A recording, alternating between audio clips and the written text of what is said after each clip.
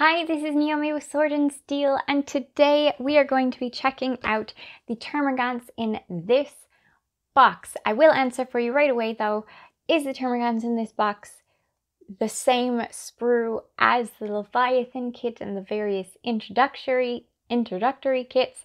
Yes, it is. There is the same sprue for building your Termagants, so some of this is going to be push fit, but there is an additional sprue in this that is not push fit but fits into the push fit models to give you alternative weapons, and let's have a closer look at that in this video.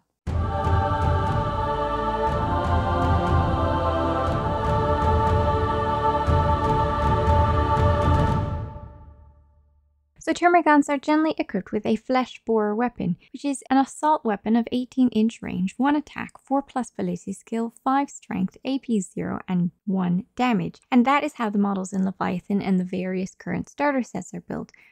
But in this kit, a unit of 10 can alternatively all be built with the Devourer weapon instead. And the Devourer weapon has no weapon ability, is 18 inches, 2 attacks instead of 1, 4+ ability skill, 4 strength instead of 0, but still 0 AP and 1 damage. So that's double the attacks, but has a lower strength.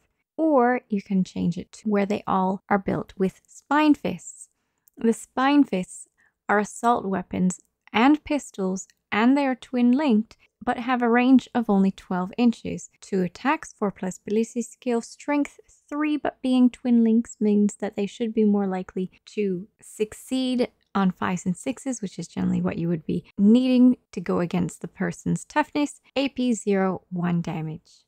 In addition to those weapon options though, you can have 1 in 10 models equipped with a Shard Launcher. Shard Launcher is a blast weapon, heavy, 18 inches, D3 attacks, 4+ ballistic skill, 5 strength, 0 AP, 1 damage.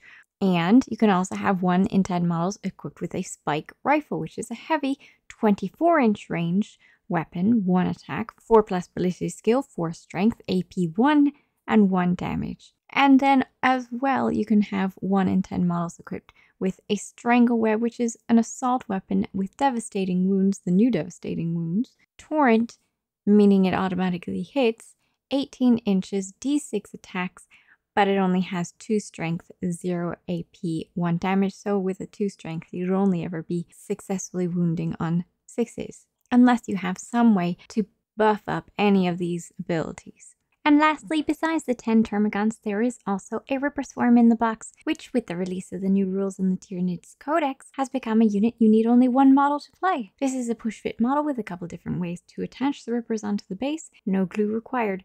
But since you'll need some plastic glue to attach those specialty arms to your Termagants, you might as well give your Rippers some more stability by gluing them together as well. So to reiterate, in this kit you have enough options to build 10 models with Flesh Borers, or 10 models with Spine Fists, or 10 models with Devourers, or 7 of any of the above, with 1 of each of the Shard Launcher, Spike Rifle, and Strangleweb.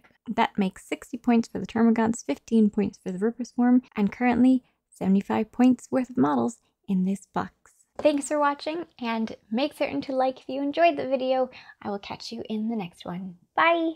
Thanks as always to the patrons and YouTube members, and thank you for those who are brand new and joining in on supporting the channel. I really appreciate everything that you have offered and given, and I hope you're having a fantastic hobby time this weekend. Okay, I don't know about you, but it feels like this Tyranid guy could definitely be substituted for this Tyranid guy. I mean, it is on a different size base, 40 mil versus 32 mil, but you could change that. You could pop them on and off, magnetize it maybe. I mean, if you had like 50 Termagants already and you just want to add in that fellow, you could buy a 5-pack of barb guns. It's possible, just an idea.